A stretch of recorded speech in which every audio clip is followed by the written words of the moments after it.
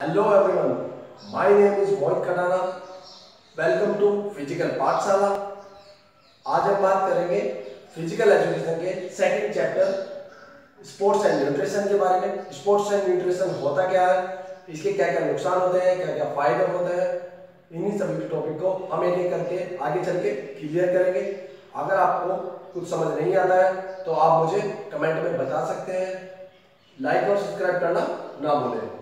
जो आज रहेगा हमारे इसमें तो वो कुछ इस तरीके से रहेगा। हम पढ़ेंगे balance diet and nutrition, macro और माइक्रो न्यूट्रिएंट्स क्या क्या होते हैं, न्यूट्रिटिव और नॉन न्यूट्रिटिव कंपोनेंट्स डाइट के क्या होते हैं, ईटिंग डिसऑर्डर्स क्या होते हैं, एनोरेक्सिया नर्वोसा और बुलिमिया, इनके बारे में पढ़ेंगे। इफेक्ट्स क्या होते हैं डाइट के परफॉर्मेंस के ऊपर, इसको पढ़ेंगे। ईटिंग वेट कंट्रोल के लिए, एक हेल्दी वेट के लिए, पिटफॉल्स क्या होते हैं डाइटिंग के, और फूड इंटॉलरेंस क्या होते हैं और फूड मिथ्स क्या होते हैं, ये सारी चीज़ें हम पढ़ेंगे। स्पोर्ट्स न्यूट्रिशन देखेंगे, फ्लूइड एंड मील इनटेक और pre during and post competition, ये सारी क्या स्पोर्ट्स न्यूट्रिशन होएगा इसके बारे में पढ़ेंगे। तो स्टार्ट करते हैं। सबसे पहले आता है आपका बैलेंस डाइट और न्यूट्रिशन, मैक्रो और माइक्रो न्यूट्रिशन। तो मीनिंग क्या होता है एक बैलेंस डाइट का? इनटेक होता है एडिबल्स का, ठीक है, जो क्या कर सकता है, जो प्रोवाइड कर सकता है एसेंशियल कंस्टिट्यूएंट्स, जो कि ज़रूरी है ग्रोथ के लिए और मेंटेनेंस के लिए बॉडी की, ठीक है। आप अपनी बॉडी में कुछ चीज़ें लेते हो जो आपको, जो भी चीज़ें आपकी बॉडी के लिए ज़रूरी है, बॉडी की ग्रोथ के लिए और उसके मेंटेनेंस के लिए, वो आपको मिलती है कुछ चीज़ें लेने से, ठीक है। और यही आपकी डाइट आती है। और एक डाइट जिसके अंदर सारे असेंशियल फूड कंस्टिट्यूएंट्स हैं, ठीक है। तो असेंशियल फूड कंस्टिट्यूएंट्स जिस डाइट के अंदर होते हैं, और ये फूड कंस्टिट्यूएंट्स होते क्या हैं, या ये होते हैं आपके proteins, carbohydrates, fats, vitamins, minerals, water, और वो भी एक करेक्ट प्रोपोर्शन में, मतलब सही मात्रा में। जब ये सब आप लेते हो एक डाइट में, तब उसे एक बैलेंस डाइट कहेंगे। हर इंडिविजुअल को क्या चाहिए, सेम टाइप ऑफ डाइट की जरूरत नहीं है। हर इंडिविजुअल को सेम टाइप की डाइट की रिक्वायरमेंट नहीं है, ठीक है। और इसके बाद मीनिंग क्या होता है न्यूट्रिशन का, जो साइंस होती है फूड की और उसकी रिलेशनशिप जो होती है हेल्थ के साथ में, ये होता है आपका कि किस तरीके का खाना और उससे आपकी सेहत पे क्या प्रभाव पड़ता है, ये आपको न्यूट्रिशन से पता चलता है। और ये करता है डील डायनेमिक प्रोसेस से, ठीक है, उस डायनेमिक प्रोसेस से जिसमें आपका फूड कंज्यूम, जो भी आप खाना खाते हो वो डाइजेस्ट होता है और न्यूट्रिएंट्स एब्जॉर्ब होते हैं, और एब्जॉर्ब होने के बाद ये न्यूट्रिएंट डिस्ट्रीब्यूट होते हैं टिश्यूज़ पे यूटिलाइजेशन के लिए, और जो बाद में वेस्ट होते हैं, यानी कि जो आपका बॉडी के अंदर वेस्ट हो गए, ख़राब चीज़ें हो गई, कचरा हो गया, वो आपकी बॉडी से, शरीर से निकल जाता है, ठीक है। मैक्रो न्यूट्रिएंट्स, ठीक है। तो आप दो तरीके के न्यूट्रिएंट लेते हो, मैक्रो न्यूट्रिएंट्स और माइक्रो न्यूट्रिएंट। सबसे पहले मैक्रो न्यूट्रिएंट्स की बात कर रहे हैं। इसमें क्या होता है, मेजॉरिटी ऑफ इंडिविजुअल डाइट के अंदर यही चीज़ आती है, मैक्रो न्यूट्रिएंट्स, यानी कि ये आप ज़्यादा क्वांटिटी में लेते हो, इसे लार्ज अमाउंट में लिया जाता है, और ये एनर्जी सप्लाई करने में आपको ऊर्जा देता है, एनर्जी देता है, और ये ज़रूरी होते हैं ग्रोथ के लिए और मेंटेनेंस की बॉडी के लिए, ठीक है। यानी कि आपकी बॉडी ग्रोथ करेगी या मेंटेनेंस करेगी, वो आपके मैक्रोन्यूट्रिएंट्स पे डिपेंड करते हैं। इसके अंदर क्या क्या आता है मैक्रोन्यूट्रिएंट्स के अंदर, कार्बोहाइड्रेट्स, प्रोटीन्स, फैट्स, वाटर, ये सारी चीज़ें आती हैं। तो हाइड्रेट्स के एग्जांपल आप देख सकते हैं, ये लेफ्ट साइड पे आपको इमेज दिख रही होगी, ये जितने भी आपके वेजिटेबल्स, फ्लावर्स और ये सारे आपके कार्बोहाइड्रेट्स हैं, पोटैटो हो गया, ये सब चीज़ें। उसके बाद ये फैट्स में आपके डेयरी प्रोडक्ट्स हो गए, मिल्क, कर्ड, ये पनीर, ये सब चीज़ें। और प्रोटीन्स में आपके एग, फिशेस और ये सब हो गया, ठीक है। और इसके बाद आता है आपका माइक्रोन्यूट्रिएंट्स।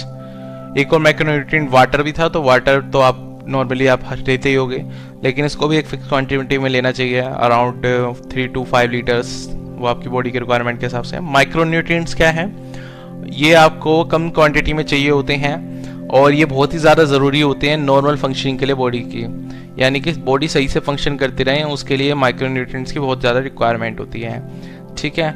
और ये कहते हैं बड़ी सारी केमिकल रिएक्शन को इनेबल करती है, इन्हीं की वजह से बड़ी सारी केमिकल रिएक्शन हो पाती है आपकी बॉडी के अंदर। इसके अंदर होते हैं मिनरल्स भी, मैक्रो मिनरल्स और माइक्रो मिनरल्स, दो कैटेगरी उसकी भी है। और विटामिन्स होते हैं दो तरीके के, एक फैट सोल्यूबल होते हैं, एक वाटर सोल्यूबल होते हैं। ये आप जो लेफ्ट साइड पे देख रहे हैं सारे के तरीके के फ्रूट्स हो गए, और क्या कहते हैं 2-3 सब्जियां भी हैं इसमें, हरी जो ग्रीन वेजिटेबल्स हैं, इन सब में आपको क्या मिलते हैं, माइक्रो न्यूट्रिएंट्स मिलते हैं। ठीक है, इसके बाद मिनरल्स जो होते हैं ये आपकी डाइट में क्यों ज़रूरी है।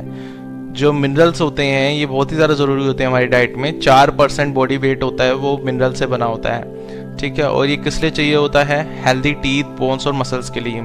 आपके दांत की सेहत अच्छी रहे, हड्डियों की सेहत अच्छी रहे और मसल्स अच्छी रहे, इसके लिए आपको मिनरल्स सही मात्रा में चाहिए अपनी बॉडी के अंदर। ट्रांसमिशन होती है नर्व इम्पल्सेस की, फॉर्मेशन होती है हार्मोन्स की, और हार्ट बीट्स मेंटेन होती है। उस सब के लिए क्या चाहिए होता है, आपको मिनरल्स चाहिए होता है। 0.1 ग्राम ऑफ मैक्रो मिनरल्स चाहिए होते हैं एक दिन में, और 0.01 ग्राम ऑफ माइक्रो मिनरल्स चाहिए होते हैं एक दिन में। ठीक है, ये एवरेज बताया गया है दोनों का, मिनरल्स और माइक्रो मिनरल्स और माइक्रो मिनरल्स का। इसके बाद मिनरल्स में मैक्रो मिनरल्स और माइक्रो मिनरल्स बताएं क्या क्या होते हैं। मैक्रो मिनरल्स होते हैं आपके calcium, potassium, sodium, magnesium, phosphorus, तो ये तो आपको 0.1 ग्राम चाहिए होंगे। और माइक्रो मिनरल्स हो गए आपके आयोडीन, आयरन, क्रोमियम, कॉपर और कोबाल्ट, ये आपके 0.01 ग्राम आपको चाहिए होंगे रेगुलरली। ठीक है, इसके बाद आता है, अगर आप इनको डाइट से नहीं ले पाते फिर आपको सप्लीमेंट्स पे डिपेंडेंट रहना पड़ेगा, लेकिन आपको लेने तो पड़ेंगे। यहाँ पे अभी मैं आपको जो डाइट दिखा रहा हूँ ये आपको ये सारे मिनरल्स दे सकती हैं। जैसे कि देख सकते हैं कि कैल्शियम जो है वो स्पेनच, broccoli, salary, mustard Green's, avocado और केल में मिलता है। जबकि जो मैग्नीशियम है वो आलमंड्स, ओकरा और फ्लैक्स सीड्स, डिल, कैकोआ और बेसिल में मिलता है। ठीक है, और आयरन जो है वो आपका पंपकिन सीड्स, केल, ब्रोकोली, क्विनोआ, स्पिनच, इन सब में मिलता है। जो पोटेशियम होता है वो coconut water, एवोकेडोस, kiwi, Brussels sprouts, tomato, figs, इन सब में मिलता है। और मैंगनीज जो होता है वो आपको cinnamon, garlic, thyme, chard, turmeric और कोलार्ड ग्रीन्स में मिलता है। ठीक है, तो ये मिनरल्स के आपको सोर्सेस मैंने बताए हैं। इसके बाद वाइटामिन्स, तो ये वाइटामिन्स जो होते हैं ऑर्गेनिक केमिकल्स होते हैं जो बहुत ज़्यादा ज़रूरी होते हैं एक स्मॉल अमाउंट में, ठीक है, कम क्वांटिटी में, ताकि हमारी बॉडी हेल्दी रह सके। अगर वाइटामिन नहीं होंगे आपकी डाइट में तो क्या होएगा, इससे आपको डेफिशिएंसी डिजीज़ कोज हो जाएगी। ठीक है, यानी कि इनकी कमी की वजह से कुछ बीमारियां होती हैं वो कोज हो जाएगी। तो फैट सोल्यूबल विटामिन्स होते हैं, ये बनते हैं कार्बन, हाइड्रोजन और ऑक्सीजन से। वाटर सोल्यूबल वाइटामिन्स जो होते हैं वो आपके बनते हैं नाइट्रोजन और सल्फर से। ठीक है, फैट सोल्यूबल वाइटामिन्स होते हैं vitamin A, vitamin E, vitamin के और विटामिन डी। जबकि जो वाटर सोल्यूबल विटामिन होते हैं ये सारे विटामिन बी के अंदर होते हैं, विटामिन सी होते हैं। विटामिन बी मतलब कि B1 थायमिन, और B2 riboflavin, B4 pantothenic acid, और B5 निकोटिन एमाइड, और B6 B7 B9 B12 और विटामिन सी, ये सारे वाटर सोल्यूबल विटामिन के एग्जाम्पल हैं। इसके बाद आता है न्यूट्रिटिव और नॉन न्यूट्रिटिव कंपोनेंट्स क्या होते हैं डाइट के। ठीक है, तो न्यूट्रिटिव कंपोनेंट्स होते हैं डाइट के, वो आपको एनर्जी देते हैं, कैलोरीज देते हैं। नॉन न्यूट्रिटिव कंपोनेंट्स आपको ज़्यादा एनर्जी नहीं देते, लेकिन आपको क्या करते हैं, फाइबर, रफेज देते हैं, और वाटर देते हैं, फ्लेवर देते हैं, कलर देते हैं। तो ये नॉन न्यूट्रिटिव कंपोनेंट हो गए डाइट के। न्यूट्रिटिव कंपोनेंट्स में आपके डाइट आ गए। कंपोनेंट्स सबसे पहले प्रोटीन के बारे में बता रखा है, ये आपको 2 तरीके का मिल सकता है, एनिमल से मिल सकता है और वेजिटेबल से मिल सकता है। कैटेगरीज 2 बताइए। एनिमल के अंदर आपको एग्स, मिल्क, मीट, फिश, ये सोर्सेस होते हैं, इनके थ्रू मिल सकता है। और वेजिटेबल में pulses, soybean, mustard, dry fruits, food grains, इनके थ्रू मिल सकता है। कार्बोहाइड्रेट्स में होते हैं आपके राइस, मेज, ज्वार, बाजरा, पल्सेस, बनाना, पोटैटो, शुगर, डेट, ग्रेप, इन सब से आपको कार्बोहाइड्रेट मिलते हैं। फैट्स आपको एनिमल से ही मिलते हैं, वेजिटेबल से ही मिलते हैं। एनिमल के थ्रू यानी कि घी, butter, fish oil, milk, meet, और वेजिटेबल के थ्रू मिलते हैं coconut, mustard, cotton seed, soybean, sunflower seed, ये सारे आपको सोर्सेस फैट्स के हैं। इसके बाद न्यूट्रिटिव कंपोनेंट्स डाइट के क्या होते हैं। वाइटामिन्स जो होते हैं उसके बारे में बता रखा है।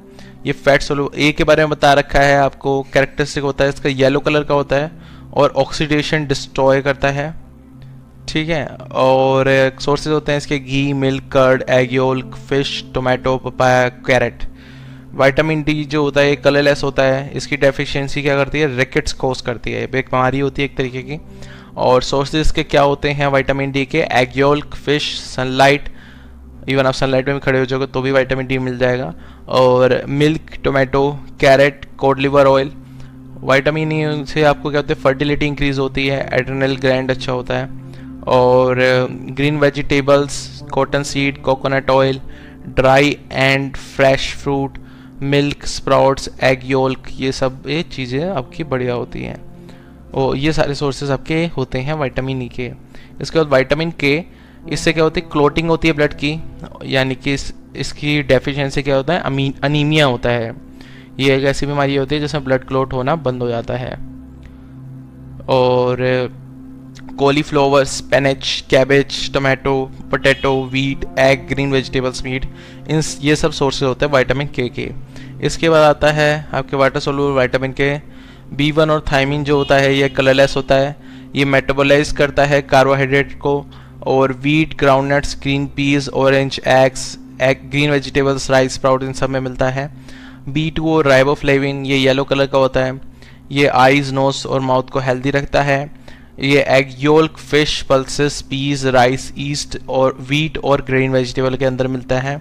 B3 और पेंटोथेनिक एसिड, ये मदद करता है बॉडी की ग्रोथ में, इसकी डेफिशिएंसी ग्रे हेयर कर देती है, यानी कि सफ़ेद बाल कर देती है। और आपको दूध, ड्राई फ्रूट्स, एग योल से ये मिलता है। इसके बाद होता है आपका B5 और निकोटिनामाइड, इसकी डेफिशिएंसी आपको पेलिग्रा डिसीज़ कोज कर देती है और ये आपको बॉडी वेट मेंटेन करने में मदद करता है। और ये इसके सोर्सेस हैं आपके east, milk, polish rice and nuts. ठीक है। इसके बाद आता है आपका B6 जो कि बहुत ज़्यादा ज़रूरी होता है हेमोग्लोबिन की फॉर्मेशन के लिए, इससे स्किन हेल्दी रहती है। इसके सोर्सेस होते हैं meet, fish, egg yolk, rice, wheat, piece. और विटामिन B12, इसका रेड कलर डेफिशिएंसी होती है, रेड कलर होता है विटामिन B12 का, और डेफिशिएंसी से अनीमिया हो जाता है। ठीक है। B12 का रेड कलर नहीं होता एक्चुअली में, इसकी वजह से ब्लड का रेड कलर हो पाता है, डेफिशिएंसी से अनीमिया हो जाता है। और इसके सोर्सेज होते हैं egg yolk, fish, pulses, piece, rice, east, wheat and green vegetable. Folic acid होता है, ये येलो कलर का होता है और इसकी डेफिशिएंसी से क्या होता है, ल्यूकोसाइड्स का लॉस हो जाता है। ठीक है। और ईस्ट, स्पिनिच और लीवर में मिलता है ये। सी और एक्सकोर्बिक एसिड, ये वाइट कलर का होता है, इससे मेटाबॉलिक रेट इंक्रीज होता है। इसकी डेफिशिएंसी से एक डिसीज होती है जिसका नाम है scurvy. Lemon, pineapple, grapes, tomato, आंवला, green chilli, spinach, sprouts, turnip, इन सब के अंदर ये मिलता है। इसके बाद नेक्स्ट आता है आपका कैल्शियम, ये टीथ और बोन्स के लिए ज़रूरी होता है, डेफिशिएंसी से इसके अस्थमा और रिकेट्स हो सकते हैं। सोर्सेज इसके मिल्क, चीज़, योल्क, ऑरेंज, ग्रीन वेजिटेबल्स होते हैं। फॉस्फोरस टीथ और बोन्स के लिए ज़रूरी होते हैं। सोर्सेज इसके egg, fish, milk, meet, liver और अनपॉलिश्ड राइस होते हैं। आयरन हीमोग्लोबिन की फॉर्मेशन के लिए ज़रूरी होते हैं, इसकी डेफिशिएंसी से आपको अनीमिया होता है। और meet, egg, dry fruits, liver, green vegetables इसके सोर्सेज होते हैं। आयोडीन, ये थायराइड ग्लैंड के लिए अच्छा होता है, इसकी डेफिशिएंसी से क्वाइटर होता है और जिससे ग्रोथ भी स्टॉप हो सकती है। सी फिश आयोडाइज सॉल्ट जो कि आपको नॉर्मली मिलता है, मतलब घर में आपकी सॉल्ट यूज़ होता होगा। Sodium balances water in body, water को बॉडी में बैलेंस करके रखता है, कॉन्ट्रैक्शन में मसल्स की हेल्प करता है। कॉमन सॉल्ट मिल्क और मिल्क प्रोडक्ट्स, मीट, एग, इन सब के थ्रू मिलता है। पोटेशियम आपका डेफिशिएंसी इसकी क्या करता है, मसल्स को वीक कर देता है, एडिसन्स डिसीज हो जाती है। और carat, beetroot, onion, tomato, orange, बनाना, इन सब में मिलता है। सल्फर हेल्प करता है सेल्स को बॉडी की फॉर्मेशन में, हेयर और नेल की। Egg, reddish, pulses, carat, piece, spinach और टमाटो, ये सारे सोर्सेज होते हैं इसके। तो ये तो आपके थे न्यूट्रिटिव कंपोनेंट्स ऑफ डाइट। अब हम देख रहे हैं non nutritive components of diet. तो फाइबर और रफेज, तो ये फूड कंपोनेंट होता है जिसको हम डाइजेस्ट, जो हमारा इंटेस्टाइनल ट्रैक्ट डाइजेस्ट नहीं कर सकता। ठीक है। तो जब डाइजेस्ट नहीं कर सकता तो उससे हमें कुछ न्यूट्रिशन नहीं मिल सकता। लेकिन होता क्या है इससे, इससे क्या होता है, कोई न्यूट्रिएंट वैल्यू नहीं होती है इसकी, ठीक है। और इससे क्या होता है, फूड में बल्क ऐड हो जाता है, यानी कि एक्स्ट्रा ऐड हो जाता है फूड में, और इससे आपकी भूख मिट जाती है, और इससे आपको कॉन्स्टिपेशन भी नहीं होता, ठीक है, पेट साफ रहता है। दो कैटेगरीज के होते हैं, एक होते हैं सोलूबल, जो कि सोलूबल होते हैं वाटर के अंदर, और दूसरे होते हैं इनसोलूबल, जो कि सोलूबल नहीं होते हैं वाटर के अंदर। तो नॉन न्यूट्रिटिव मतलब सोलूबल फाइबर जो होते हैं, इससे क्या होता है, ब्लड शुगर फ्लक्चुएशन रिड्यूस होती है, कम होती है, और कोलेस्ट्रॉल भी कम होता है। इनसोलूबल फाइबर गुड स्टूल सॉफ्टनर होता है, ठीक है। इनसोलूबल फाइबर अच्छा होता है, इससे आपका जो स्टूल होता है ये आपका सॉफ्ट हो जाता है, और आप इजीली सुबह स्टूल पास ऑन कर सकते हैं, यानी कि आप इजीली फ्रेश हो सकते हैं। तो 30 ग्राम रिकमेंड किया जाता है एडल्ट के लिए पर डे, जो फाइबर या रफेज है, और इससे रिस्क जो होता है हार्ट डिजीज़ का ये भी कम होता है। सोर्स होते हैं इसके wheat, fresh fruits, vegetables, oats, connective tissues, meet के और फिश, इन सब में फाइबर होता है। और इसके बाद दूसरा आता है वाटर। तो वाटर भी के अंदर भी कोई न्यूट्रिशन नहीं होता, लेकिन ये भी ज़रूरी होता है, ये एक असेंशियल कंपोनेंट होता है डाइट का, ठीक है। ब्लड 90% वाटर से बना होता है, और रेगुलेट करता है बॉडी टेम्परेचर को, फंक्शंस करता है एक ल्यूब्रिकेंट की तरह, स्किन को मॉइस्ट रखता है, ठीक है, नमीदार रखता है, और बॉडी को प्रोटेक्ट करता है शॉक से, किसी भी तरीके से झटके से बॉडी को प्रोटेक्ट करता है। 20% फूड से मिलता है, और 80% वाटर इनटेक से मिलता है, वाटर पूरा का पूरा। कलर कंपोनेंट्स, इसके कलर कंपाउंड्स होते हैं। फूड क्या होता है, और भी एपेटाइजिंग बन जाता है और अट्रैक्टिव बन जाता है। ये आपके मतलब ज़रूरी नहीं होता है, बस ये अट्रैक्टिव दिखने के लिए होता है खाना को, जैसे कि आप कुछ उसमें डालते होते हैं कलर्स अलग अलग तरीके के, तो इससे फूड एपेटाइजिंग बन जाता है और अट्रैक्टिव बन जाता है कलर से, यानी कि आपको ज़्यादा पसंद आने लग जाता है खाना जब कलर्स डले होते हैं। नेचुरल पिगमेंट्स आपको मिलते हैं फ्रूट्स और वेजिटेबल्स में, फलों में और सब्जियों में आपको नेचुरल पिगमेंट्स मिलते हैं। जो कलर्स होते हैं एनिमल प्रोडक्ट्स और ग्रेन से, ये लेस ब्राइट होते हैं, ठीक है। इसके बाद आता है आपके फ्लेवर कंपाउंड्स। ये फ्लेवर्स डालने के लिए होते हैं। जो फ्लेवर्स होते हैं ये आपको दोनों ही न्यूट्रिटिव और नॉन न्यूट्रिटिव कंपोनेंट से मिलते हैं फूड के। एसिडिक फूड जो होता है उससे क्या मिलता है, सोर टेस्ट मिलता है, यानी कि खट्टा टेस्ट मिलता है। और एल्कलाइन फूड जो होता है क्या देता है, बिटर टेस्ट देता है, कड़वा टेस्ट देता है, ठीक है। और प्लांट कंपाउंड्स जो होते हैं ये भी डाले जाते हैं। प्लांट कंटेन्स दूसरे, प्लांट के अंदर भी क्या होते हैं, नॉन न्यूट्रिटिव सब्सटेंसेस होते हैं, जैसे कि टी कॉफ़ी के अंदर क्या होते हैं, कैफीन होते हैं। ये प्लांट कंपाउंड्स हैं। इसके बाद आता है आपके ईटिंग डिसऑर्डर्स, एनोरेक्सिया नर्वोसा और बुलिमिया। इसमें क्या होता है, ये एक ईटिंग डिसऑर्डर होता है एनोरेक्सिया नर्वोसा और बुलिमिया। एक्सेस अमाउंट में खाना या बहुत ही कम अमाउंट में खाना, तो वो भी एक तरीके की बीमारी होती है। कोई कहता है कि मैं बिल्कुल ही नहीं खाऊंगा, कोई कहता है मैं बहुत ज़्यादा खाऊंगा, ठीक है, या फिर मेरे को खाना ज़्यादा खाना पड़ता है। और ईटिंग डिसऑर्डर से क्या होता है, मेंटल और फिजिकल हेल्थ अफेक्ट होती है, ठीक है, बहुत ही बुरा प्रभाव पड़ता है इसका। डिप्रेशन और एंजाइटी कॉमन होती है बहुत ज़्यादा। मॉल न्यूट्रिशन हो सकता है, यानी कि न्यूट्रिशन की कमी हो सकती है। और इलेक्ट्रोलाइट इम्बैलेंस हो सकता है, आपकी बॉडी में इलेक्ट्रोलाइट बैलेंस नहीं रहेगा।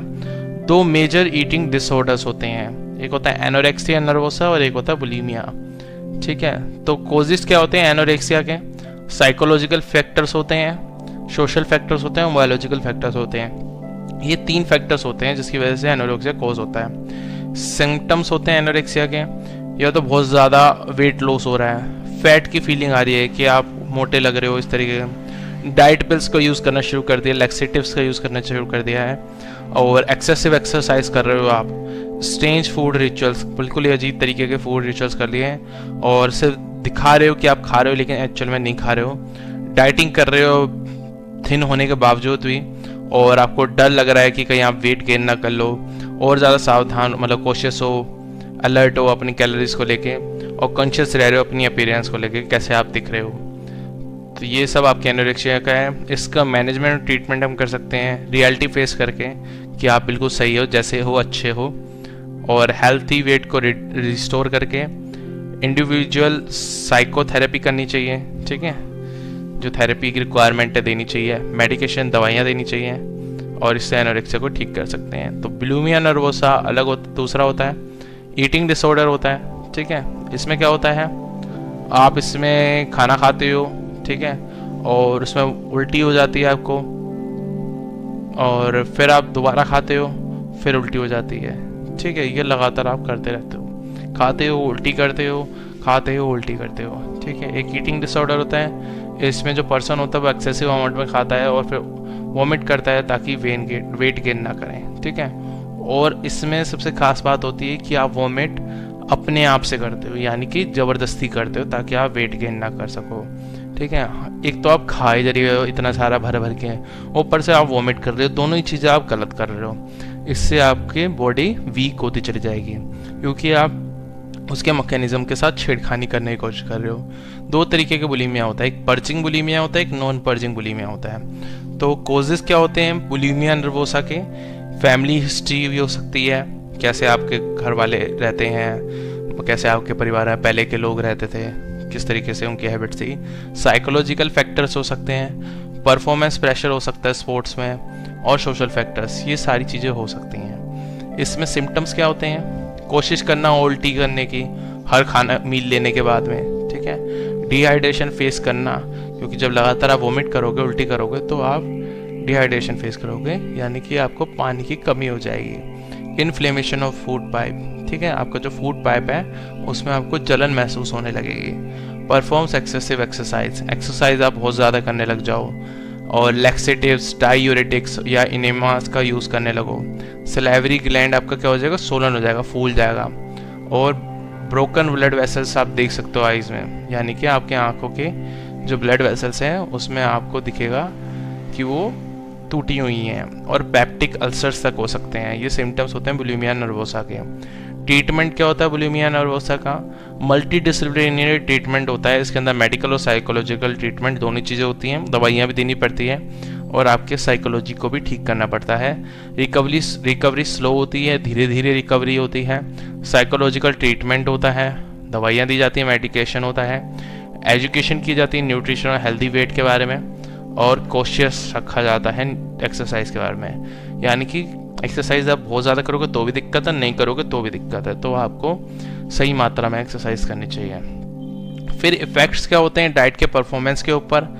तो कुछ इस तरीके के इफ़ेक्ट होते हैं, यानी कि जो आपका फैट होता है एसेंशियल न्यूट्रिएंट होता है, इसका पर्पस होता है मेजर सोर्स होता है फ्यूल का, और इफेक्ट इसका परफॉर्मेंस होता है। कई सारे जो स्पोर्ट्स होते हैं उनको क्या चाहिए होता है, ज़रूरत होती है अलग अलग प्रोपोर्शन की फ़ैट की मसल से, ठीक है, यानी कि अलग अलग मसल्स के हिसाब से उनको अलग अलग फैट चाहिए होता है। और ज़्यादा फैट क्या होता है, ज़्यादा फैट से भी परफॉर्मेंस डिमिनिश हो जाती है, तो एक सही मात्रा में चाहिए होता है इसको भी।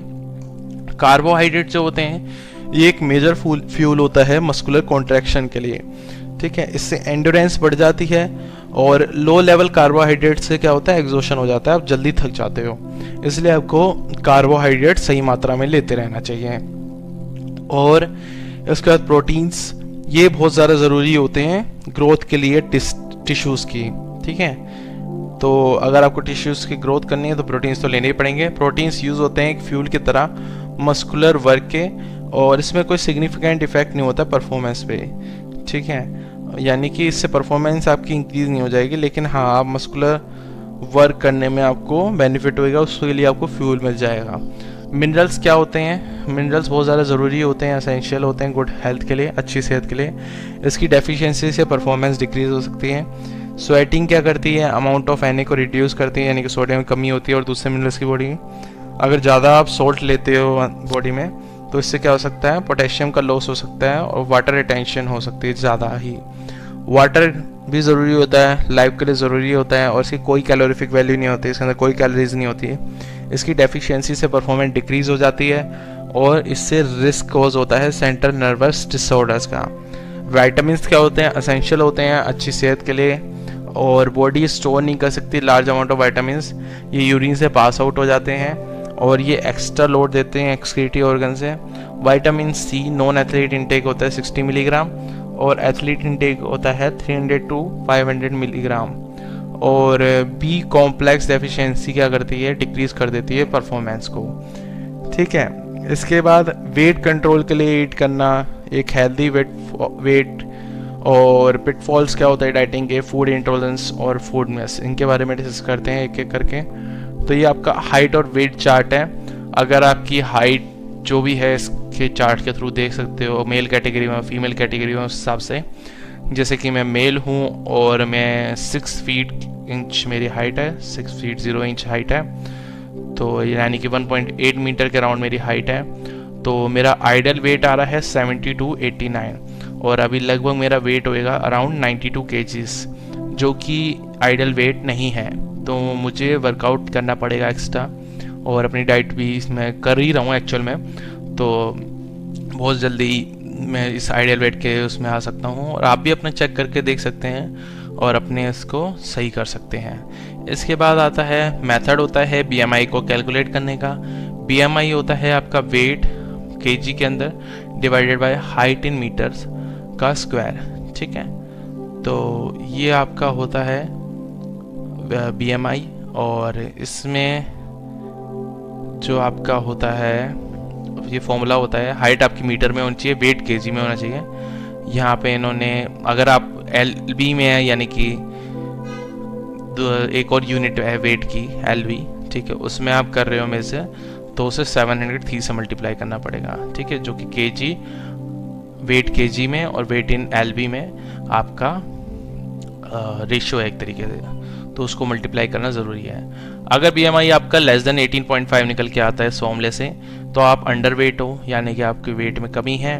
और नॉर्मल वेट आता है तो 18.5 से 24.5 है तो नॉर्मल वेट है। इसके ऊपर जो भी अगर आता है तो आपका ओवर वेट होएगा।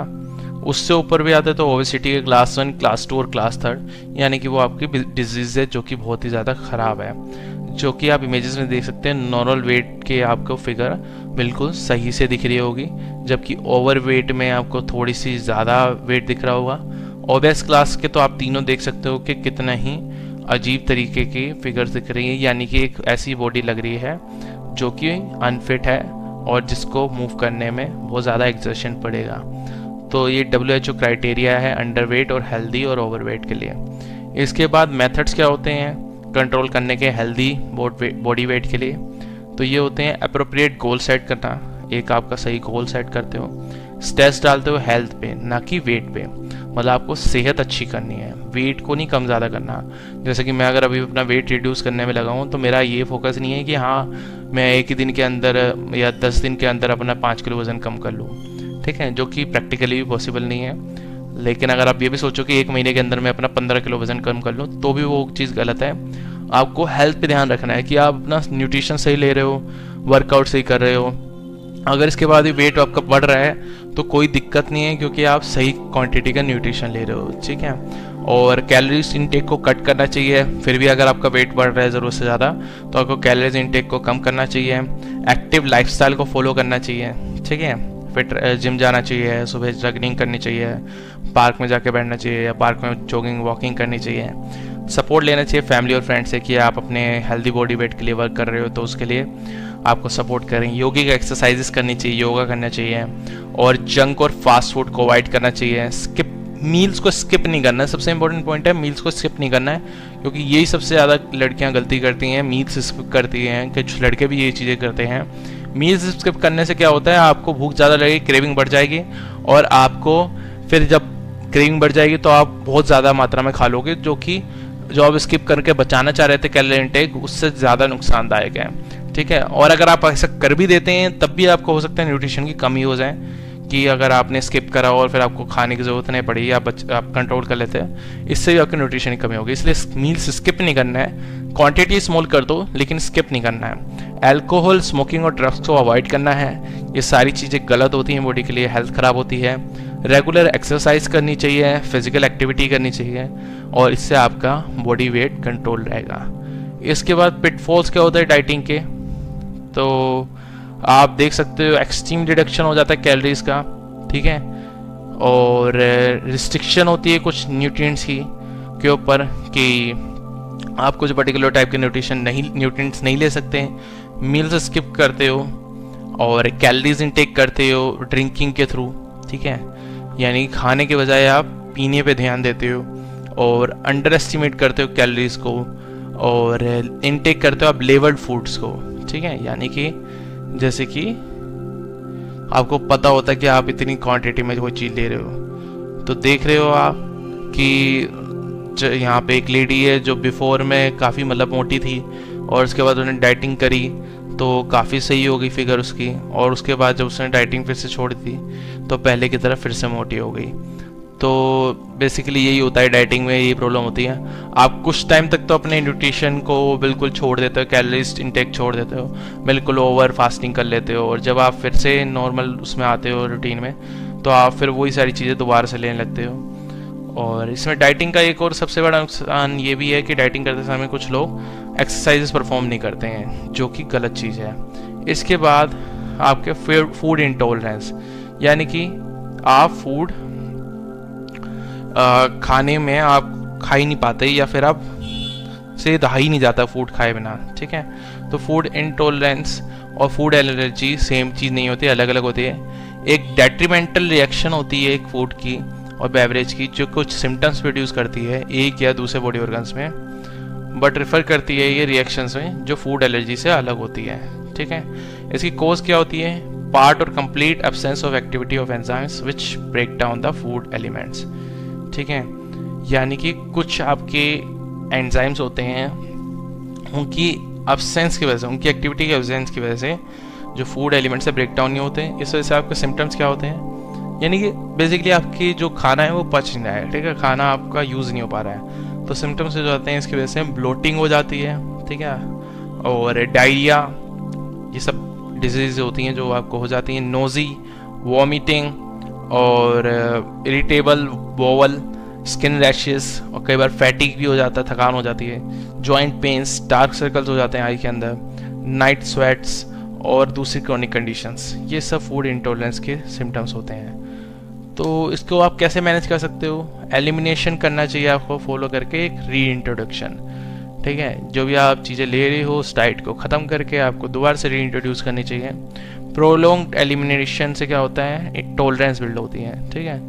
और फ्रक्टोज इंटॉलरेंस थेरेपी होती है, एक लैक्टोज इंटॉलरेंस थेरेपी होती है, एक हिस्टामाइन इंटॉलरेंस थेरेपी होती है। तीन अलग तरीके की थेरेपी होती है, इससे आप मैनेज कर सकते हो, ठीक है। उनके मैं डेप्थ में नहीं जाऊँगा, अगर आपको और जनरल नॉलेज के लिए देखना है तो गूगल पे सर्च कर सकते हैं। तो food myths we might you still believe, ठीक है। तो कुछ फूड के मिथ्स हैं जो आप सोचते होगे कि आप अभी विश्वास करते होगे, लेकिन एक्चुअल में होते नहीं है, वो मिथ्स हैं, ठीक है, जो लोग कह के सच हो गए हैं, लेकिन एक्चुअली में सच नहीं होते हैं। पोटैटोज मेक यू फैट, यानी कि पोटैटो से आप मोटे हो जाते हो, ये एक मिथ है, ऐसा कुछ भी नहीं होता है।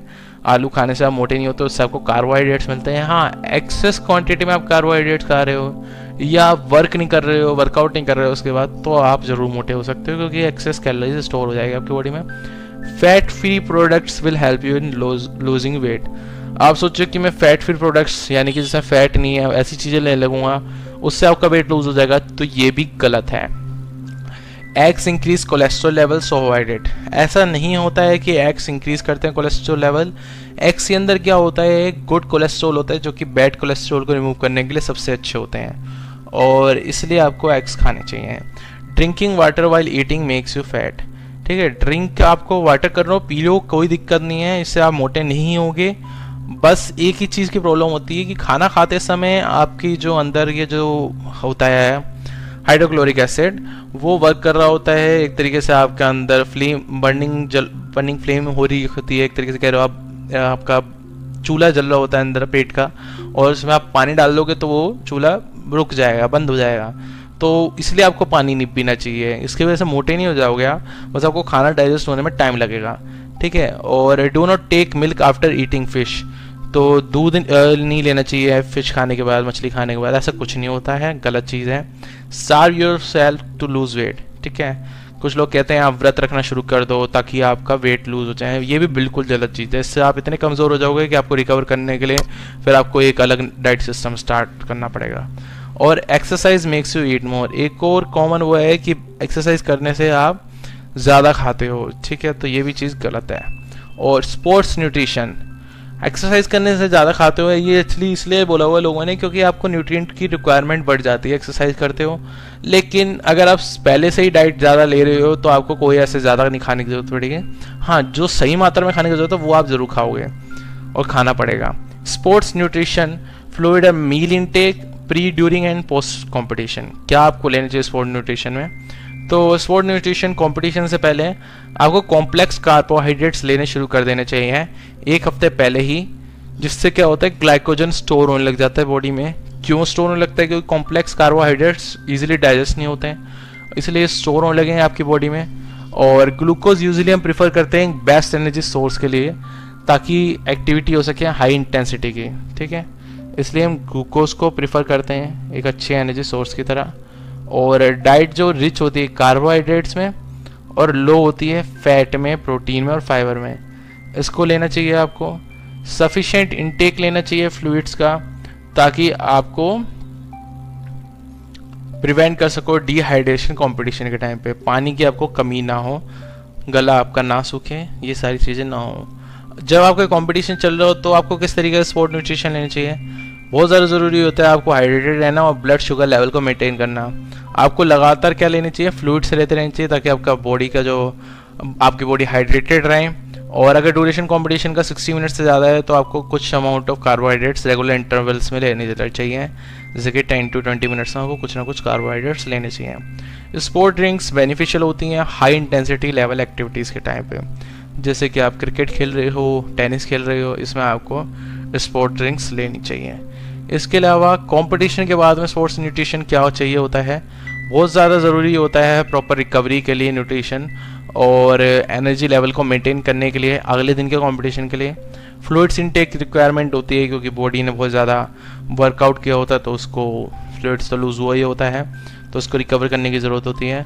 कुछ कार्बोहाइड्रेट्स लेनी चाहिए 15 मिनट बाद में कंपटीशन के, ताकि आपका जो ग्लाइकोजन है वापस से रीस्टोर होने लग जाए। और फ्रूट्स, जूस, स्पोर्ट्स ड्रिंक्स इसको लेना चाहिए। मील लेना चाहिए 2 घंटे के अंदर कंपटीशन के अंदर, जिसमें 100 से 200 ग्राम कार्बोहाइड्रेट्स होने चाहिए और लीन प्रोटीन होना चाहिए 20 ग्राम से ज़्यादा, ताकि आपकी मसल रिकवरी हो सके। और चीज़, एग, मिल्क और कर्ड, ये सारी चीज़ें आपको लेनी चाहिए। 2 घंटे बाद आपको एक फुल बैलेंस मील लेना चाहिए, जिसके अंदर grains, rice, potato, serials, vegetables, fruits और प्रोटीन्स, ये सारी चीज़ें हों, ठीक है। 2 ग्राम कार्बोहाइड्रेट पर केजी बॉडी वेट के हिसाब से लेना चाहिए और 40 ग्राम प्रोटीन को रिकमेंड किया गया। तो आप सोच रहे थे कि स्पोर्ट्स वाले सिर्फ प्रैक्टिस ही करते हैं खेल की, जो भी इस एक्टिविटी के भी प्लेयर होते हैं, लेकिन ऐसा नहीं होता है। वो जितनी प्रैक्टिस करते हैं स्पोर्ट्स में, उतना ही उनकी डाइट भी इम्पोर्टेंट होती है। तो इसी के साथ ही चैप्टर का ख़त्म हुआ है हमारा, और उम्मीद करता हूँ आपको चैप्टर बिल्कुल अच्छे तरीके से समझाया होगा। अगर चैप्टर आपको समझ में आया तो प्लीज़